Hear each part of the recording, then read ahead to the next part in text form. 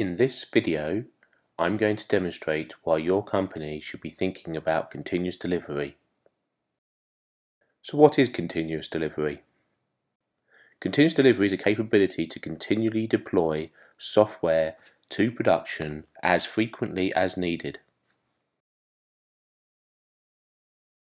So why should I do this? To improve speed to market, ensure high quality, deploying code in a seamless, no longer strenuous fashion, it improves your disaster recovery and business continuity, as well as improving business agility. Meet Joe, our engineer. Joe has been asked to deploy an emergency fix to the company's website, which is currently stopping them from taking transactions. Joe has no testers available to test his fix, and the company have decided to take the risk of pushing his code to production. Joe creates a build and deploys it to production. The build does fix the existing problem, but it has caused a new defect that stops the customers from using any other part of the site. Joe's boss is not happy and blames Joe for the business losing millions of dollars whilst they fix the newly introduced defect. The new defect has been fixed, but Joe's company is overly cautious of deploying any more code, and this slowness to market is costing Joe's company millions of dollars, whilst their competitors introduce more and more rich functionality to their offerings. In the meantime, Joe has heard a lot about automation and decides to build an automated solution that will help him deliver production-grade builds to production multiple times a day. We call this the continuous delivery pipeline. Joe's continuous delivery pipeline consists of the following modular parts: source control management,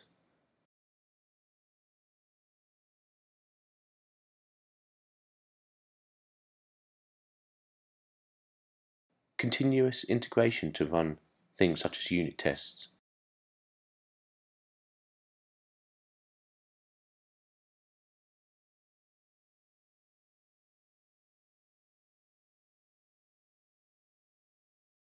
systems integration tests,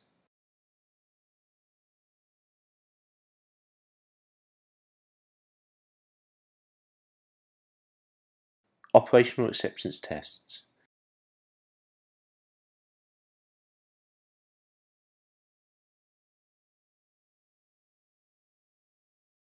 security tests, and compliance tests. Some are mandatory and others are optional.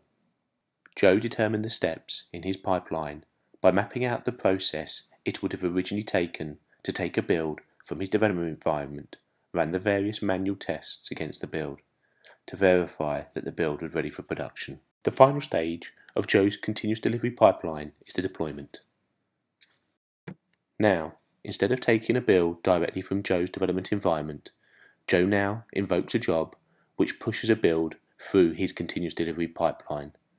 Thus, if all tests passing, Joe's build will now become a certified, ready to be deployed to production build. The final part of a continuous delivery pipeline is the capability to take a build that is fit and ready for production and deliver it directly to the live environment. Now Joe can deliver to production multiple times a day, knowing with the confidence that his builds are production ready. As mentioned earlier, some of the parts of the pipeline are mandatory and some are optional. The ones in between the arrows are optional. Now Joe, instead of having to wait, potentially for hours, to identify any problems with his build, is notified through a fast feedback loop via his dashboard, informing him of any potential problems or any problems with his build. So how is this achieved? Firstly, you have to build an environment. We refer to this as provisioning.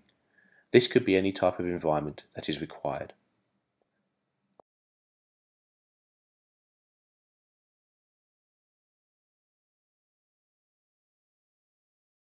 Once you have an environment, you have to configure it to your needs. For example, configuring Apache or IIS to serve web content. Once you have your configured environments, the key to this next successful step is automating and being able to rebuild these environments on demand.